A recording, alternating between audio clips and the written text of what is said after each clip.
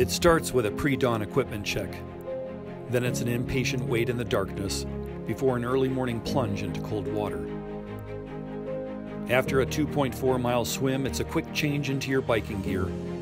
Then it's a 116-mile bike ride as the heat slowly climbs into the 90s. When you finally get off the bike, the only thing that stands between you and the finish line is a full marathon, 26.2 miles that tests your body and your will to finish.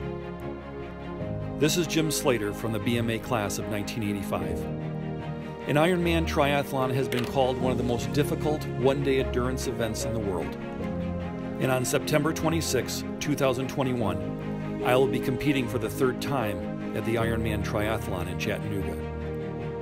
But this time, my motivation is different.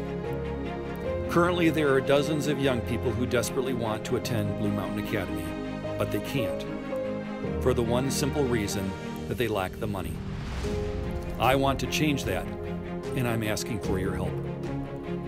My goal is to raise $200,000 for BMA students by finishing the Chattanooga Ironman this September. I'm not asking you to train for 10 to 15 hours a week, or to change your diet, or even to race. You don't have to swim 1 lap, or bike 1 mile, or even run 1 foot. You just need to give. People tell me all the time, I could never do an Ironman. That may or may not be true. I know that I can. But I also know that I can't raise $200,000 on my own. I need your help. You see, when I'm swimming this time, I won't be thinking about an announcer calling my name at the finish line. I'm going to be thinking about Jesus calling a young friend's name at the gates of heaven. When I'm biking, I won't be thinking about getting a medal and a t-shirt. I'll be thinking about our students receiving a golden crown and a robe of righteousness. And when I'm exhausted in the middle of the run, I won't be thinking about eating everything I want and resting for a week.